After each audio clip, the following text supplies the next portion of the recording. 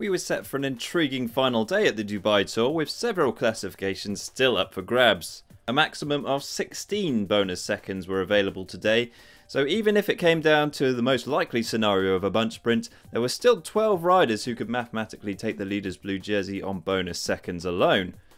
It was the frantic opening few kilometres as the composition of the day's breakaway was sorted out. Dan Pearson of Aqua Blue made the early move. Novo Nordisk were keen to join them, almost too keen. Andrea Perrone and Chris Williams took this turn too tight, with Williams forced to abandon after getting his hand caught in these railings. We understand that he is okay, despite a few bumps and bruises. Things would eventually settle down and Pearson was joined by Sung Jiao Long, making his second breakaway in 2 days, Nasser Al-Mamari of the UAE national team, and Quentin Vilogne of Novo Nordisk. Vilogne was the only man in that move who could still win the intermediate sprints points competition. He'd need 7 of the maximum 10 points available at the 2 intermediate checkpoints en route today. Fortunately, the peloton were in no mood to close the 4-minute gap by the time we got to intermediate sprint number 2.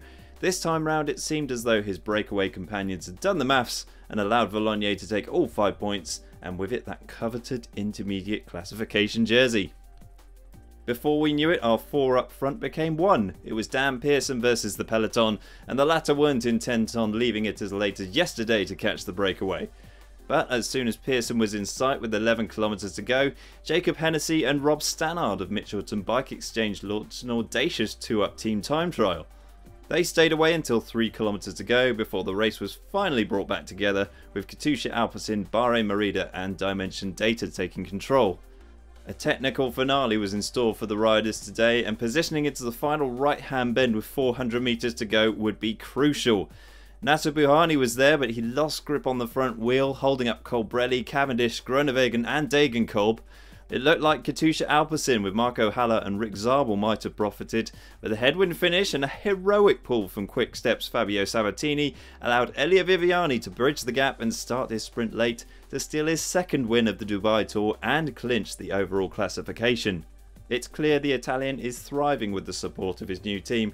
He'll no doubt be delighted with his form this week against some of the best sprinters in the world. Haller hung on for second on the day, with Adam Blythe sticking to Viviani's wheel and grabbing third. Your final overall classification looks like this. Magnus Cort Nielsen could only manage 8th on the final stage and finishes second by 12 seconds in the end, but he does pick up the consolation prize of being the best young rider this week. Thank you very much for watching our coverage of the 2018 Dubai Tour. Our next stop is Abu Dhabi in a couple of weeks' time.